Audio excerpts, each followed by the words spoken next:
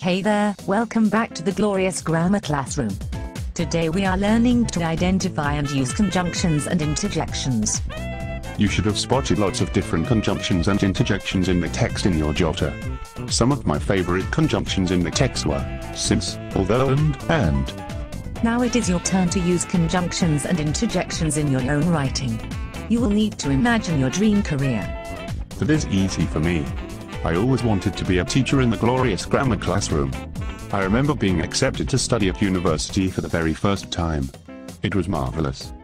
Imagine you have been chosen to study at a prestigious university, or you have landed your dream job. Describe the moment. In your description of the absolutely marvelous moment, use conjunctions to join your ideas and interjections to show emotion. You can swipe down for work banks of conjunctions and interjections. These may give you ideas for your own writing.